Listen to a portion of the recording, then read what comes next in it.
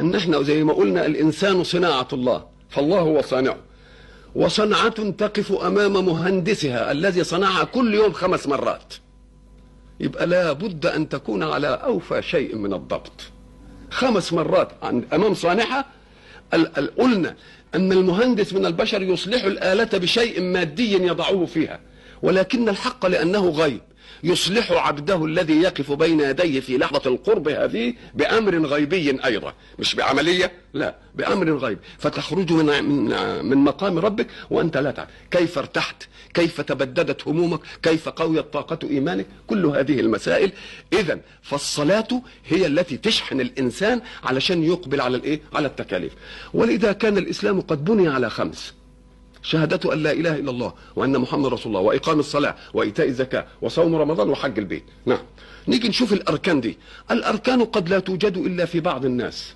هي أركان الإسلام صحيح، إنما ما هيش أركان المسلم، لأن المسلم قد يكون فقيرا لا يزكي فيسقط عنه فرض الزكاة، والمسلم قد يكون مريضا أو مسافرا فلا يصلي فيسقط عنه فرض الصوم، لا يصوم فيسقط عنه فرض الصوم، وقد لا يستطيع فيسقط عنه فرض الحج. إذن فهي أركان الإسلام ليست أركان المسلم، لأن المسلم قد يكتفى منه بأن يشهد أن لا إله إلا الله وأن محمد رسول الله وأن يقيم الصلاة. إذن فالركن الأساسي الذي لا ينفك عن الإنسان أبدا هو الصلاة. ما دامت الصلاة لا تنفك عن الإنسان أبدا، قال لك ومع ذلك كونها لا تنفك عن الإنسان حتى وهو في الحرب وهو مريض لا يستطيع أن يجلس، يقول لك يخطر أعمال الصلاة على قلبه.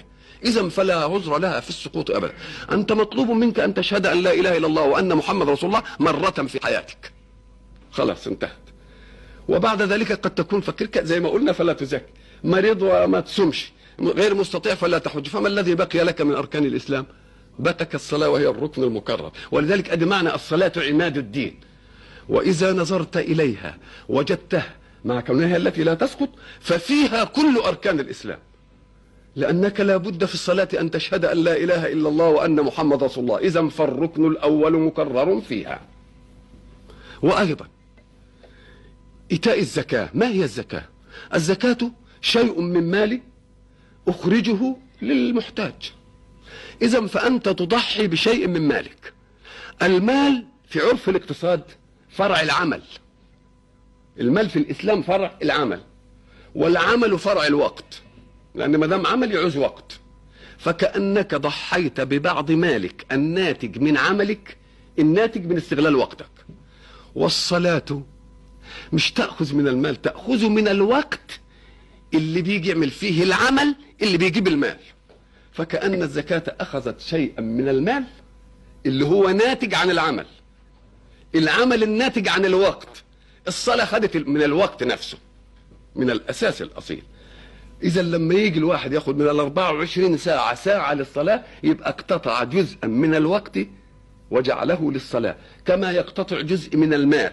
فإذا فالزكاة اقتطاع جزء من المال، والمال ناشئ عن العمل، والعمل عايز وقت. لا، الصلاة بتقتطع من الوقت الأساسي، يبقى فيها زكاة بأهم من المال.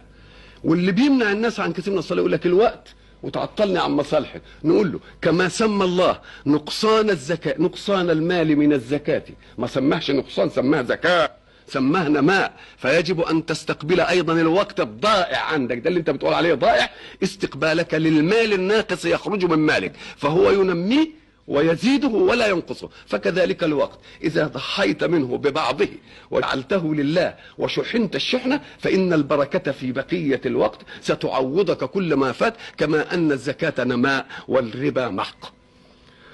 وأيضا ففيها صوم، لأن ما هو الصوم؟ الامساك عن شهوتي البطن والفرج نهار رمضان. لا، انا في الصلاه امسك عن شهوتي البطن والفرج وعن الحركه وعن الكلام وعن الله. اذا ففيها لون من الصيام متعلقاته في المنع اوسع من متعلقات الايه؟ من متعلقات الصيام. وايضا ففيها حج البيت من استطاع اليه سبيلا، لانك تستحضر وأنت تصلي بيت الله فتتجه إليه وتتحرى إليه. إذن فلأنها الركن الوحيد إن جاءت فيه كل الأركان من شهادة أن لا إله إلا الله، ومن الزكاة بشيء أقيم من المال، بل بالوقت الذي يأتي بالمال، وبعد ذلك صمت فوق ما تصوم فيه عن رمضان، ومع ذلك استحضرت بيت ربك في كل وقت من الأوقات، فكأنك حججت بقلبك وإن عجزت عن أن تحج بقالبك.